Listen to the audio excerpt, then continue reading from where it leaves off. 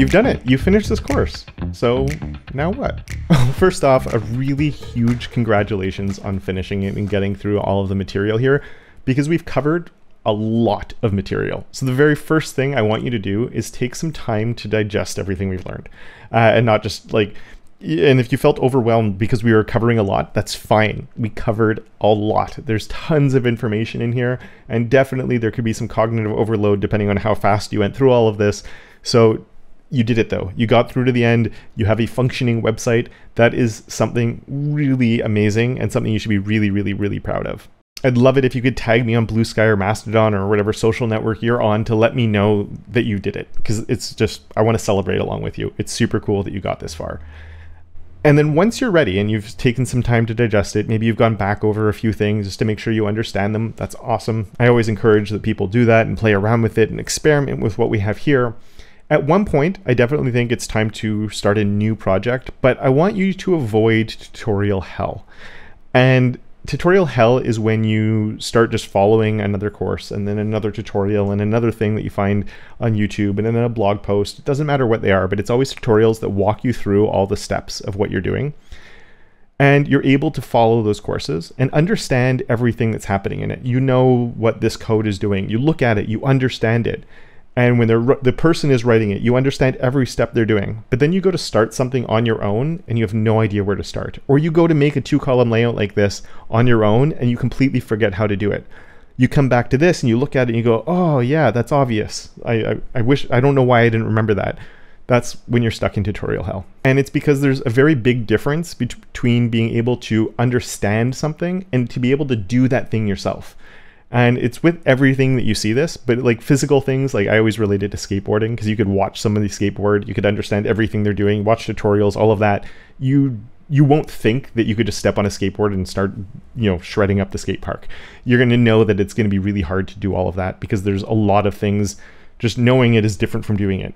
It seems different with code, but it's the exact same type of learning process that goes with it. You learn what something is, you learn how it works, and then you learn to be able to do it on your own. So I think at this stage, a really good thing to do once you've had a break, you've had time to digest things a little bit, maybe you've played with the code here just to make changes and tweaks and everything else, is to create a new project, but very similar to this one. Maybe a personal project on a hobby that you know, or something that you could have some content to fill in the page, but just covering a lot of the same things that we've done here.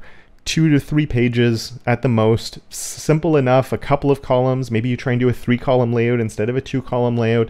So some little changes within the layout, a new color scheme that's much better than the one we created with this one, some stylistic differences, maybe look at like small little tweaks you could do. And what's going to happen is you're going to be able to start building it out. You're going to get stuck along the way. So you're going to reference back to the project that you did as you built along with me, or you'll go back through the course pages and find the different things that remind you how to do stuff. Don't copy and paste any code. Go, oh yeah, that's how we did it, and then write it yourself. It's going to reinforce what you've been learning.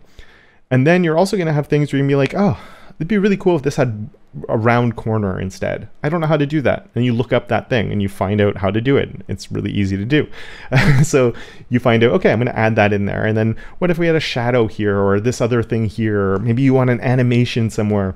But you're doing it all based on, like, you're rebuilding what you've already done in a new way. You're making tweaks to it. You're reinforcing what you've learned. You're finding your knowledge gaps, or you're getting stuck on stuff you've already done. So you're going back and figuring that out. And then you're sprinkling in a few new things along the way. And those new things will just add to the repertoire. And you're slowly going to level up as time goes on from there. And if you do end up doing that and you build something that's a little bit cooler than this, or just as cool as this, or whatever it is, once again, please reach out on social media and let me know, because I love seeing the types of things people do as a next step after getting through this type of course. And don't worry if it takes you a little while to do. Just take your own time. Everybody's at their own schedule, their own pace.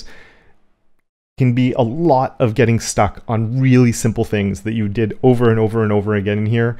If that's happening, do not feel demotivated. It's very, very normal to have to get stuck on a whole bunch of things you've already done. How do links work? Is it an href? Is it an src? What's the difference between padding and margin?